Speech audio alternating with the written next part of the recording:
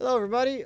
Welcome to Cat and Beats. It's been a while. Don't worry about it. I'm gonna come back full force in February. But in the meantime, I have the saturator here, and I'm working with it for another project. And I don't like the saturator. I think for sound design it's great, but for mixing usages it's really annoying.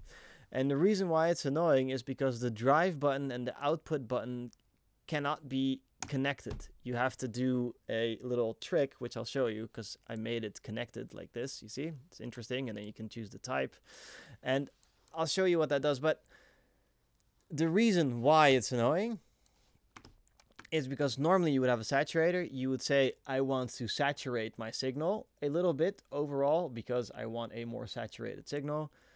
And you would drive the unit. I would immediately add 12.6 dB to the overall volume, and then I would think to myself, yeah, that sounds way better and way warmer and way more whatever the hell it is you want to say. But it doesn't. It's just adding 12 dBs, and you can't actually really hear the distortion that well because you're so overwhelmed with the amount of output level that you're doing. You think it's better. But Ableton made a knob here called output, and if you would be able to just put that down to minus 12.6 at the same time as you're putting up the drive and not have to go back and forth the whole time, because it's just stupid annoying to me anyway. Then if you would have that, then you can decide, is the sound overall without a volume change actually any better, or is it a little bit worse? Does it actually fit in the mix, yes or no? So let's do that. And I'll show you how to make this little audio effect rack. So the first thing you have to do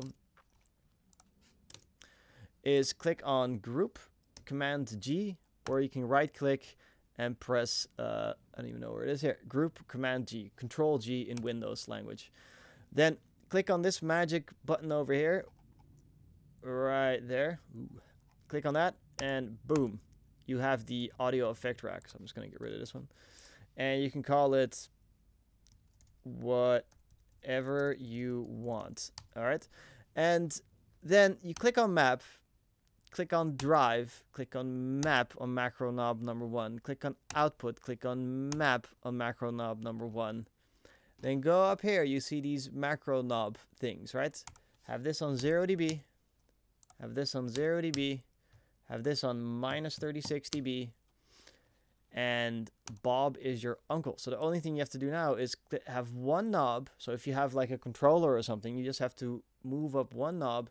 You can not look at the screen, and you can listen to if you like the effect, yes or no. So let's just have a listen to this quick drum loop.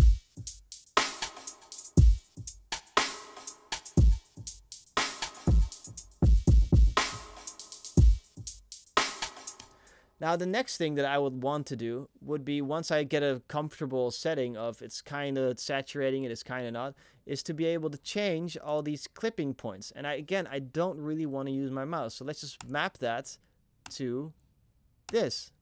So you have the type.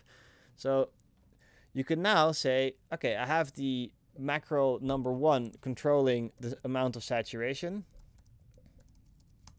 And then the type, I can see if I like the different type. So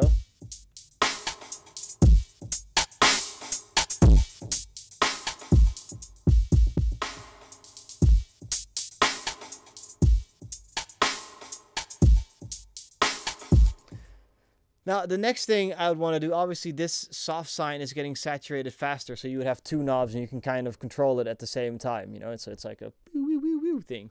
So that's one thing. The next thing that I would want to have as a knob function or a keyboard function is an on-off function. And I like having that on my keyboard, so Command K this with any number or letter that you want. Let's just say number 1. And now what I can do is go with one knob, or just go like this with one knob, and then say, listen to it like that, and then think like, okay, does it sound actually any better with saturation on it, yes or no? Because now there won't be that much of a level difference. Oh my god.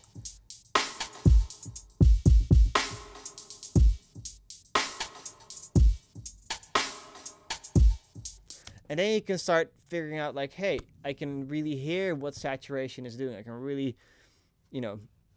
feel it instead of just thinking it's louder, it's better, cool, yeah, it's saturated.